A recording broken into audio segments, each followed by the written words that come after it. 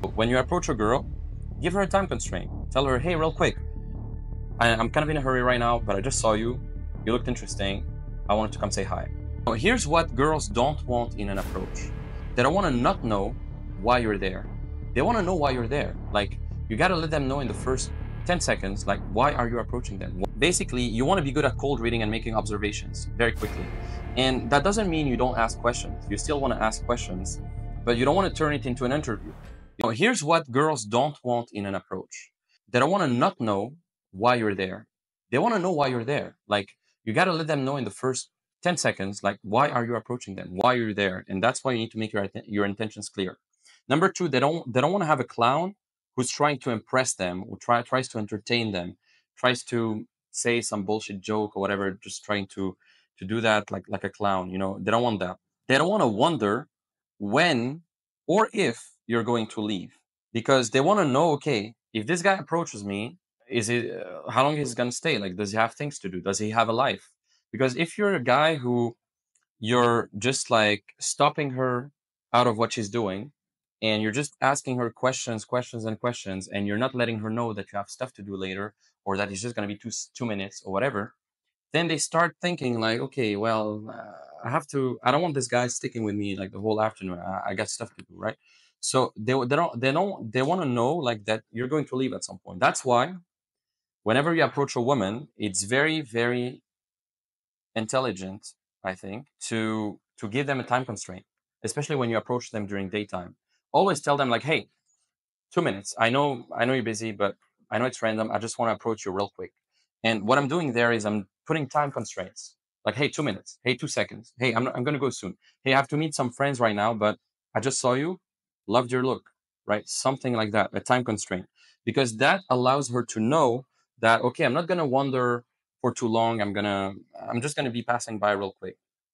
You don't want to become an obstacle to what she's doing, especially if she's shopping or she's with friends, etc. You don't want to prevent them from doing what they're on their way to do. So that's one thing. Now, here's what they want, though. Number one, they want a sense of entitlement. They want to feel like, okay, you're a guy who's entitled. You're not like feeling like they're above you or whatever. You're her equal, and they gotta know that you feel deserving of them, kind of in a way. You don't pedestalize them. Number two, they want the freedom from outcome. They don't want to feel like you're too attached to the number or the whatever the outcome is. They want to feel like you're having a great day already, and you're just sharing the fun, and you don't care whether you're going to get their number or not or whatever. They want to feel like you're not attached to an outcome. Number three, self amusement. They want to feel like you're having fun already. You don't need any external validation or anything. You just share the fun. That's the intent. And number four, they want to know, basically, they want to know like your intentions. That's what I said. Like, basically, they want to know that if you approach them, it's because you like them in some way. It's not just because you're asking about the weather or something like that. And remember, you're not there to impress the girl. You're there to impress upon her the type of man that you are. You're not there to impress the girl. You're there to impress upon her what kind of man you are, what kind of life you're living, what kind of standards you have in a way, and then either she fits and she wants to join the adventure or not. Right? That's what you need to have. So the frames before you approach a woman is you're having a good day already. You're here to share the fun. Number two, you will make her day. Your presence is a gift, always. Your presence is a gift. You're a high value guy. You're on your way. You're taking a bit of time to give her some value. Well, it's a gift. Number three, the goal is to leave her better than you found her. Number four, you don't react, you act.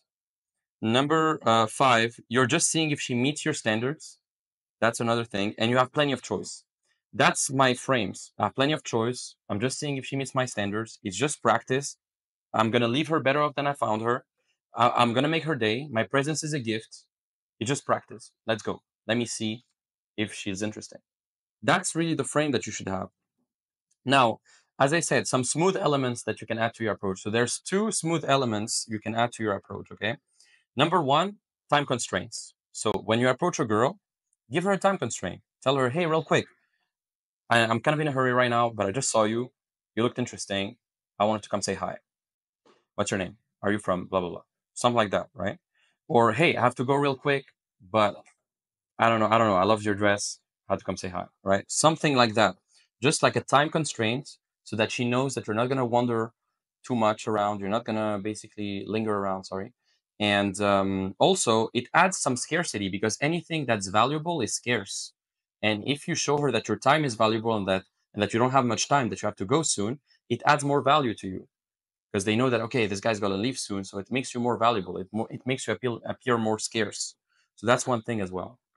Number two, statements of empathy. So basically, statements of empathy is it's basically acknowledging what she might be thinking or what she might be doing. So number one, it takes the social pressure off, and number two, it shows that you're socially savvy because it shows that you have like empathy. So what you want to do, for example, is let's say she's shopping and she have like shopping bags and like she's shopping like that.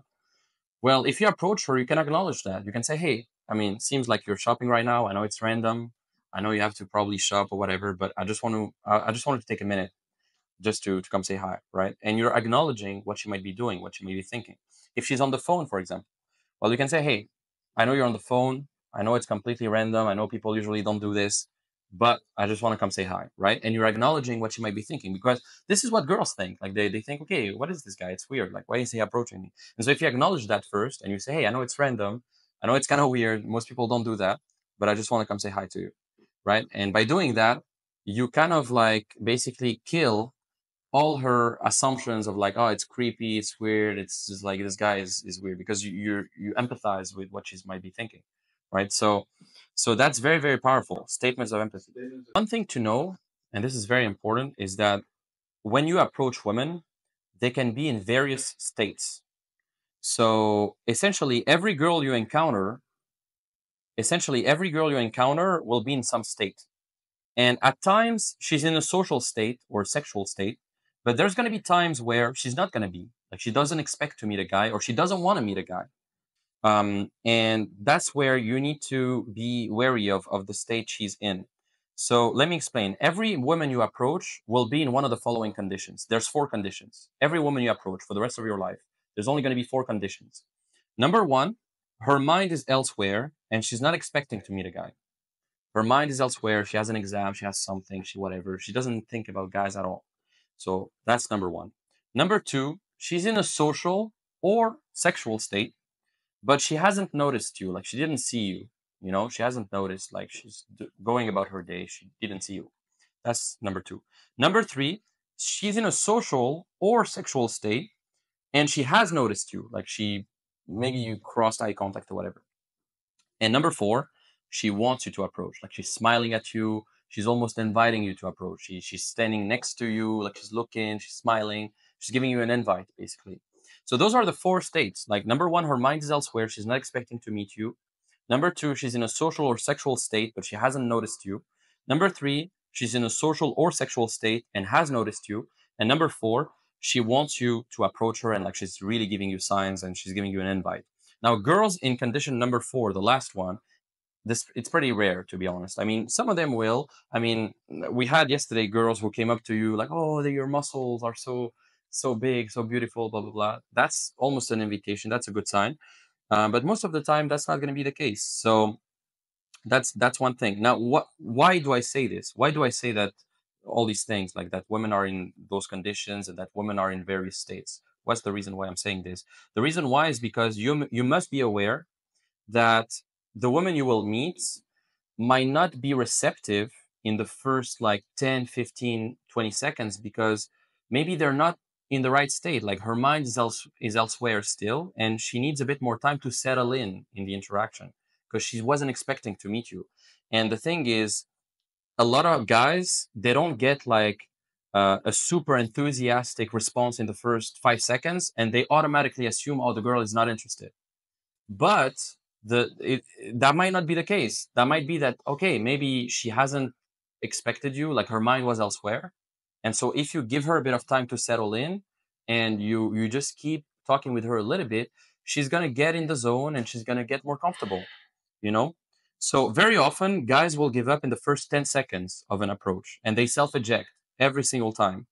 And what I recommend is even if you don't get a super enthusiastic response in the first 10, 15, 20 seconds, That's fine. As long as she's still physically there, as long as she's still physically talking with you, that's all you need. The biggest indicator of interest is that a woman is still talking with you and she's still standing there. That's the biggest one. The rest, even if she's not like super giggly and smiley and she's not giving you like super long answers, that's fine. As long as she's still there, assume the best, stick to the set, and let her settle in the interaction.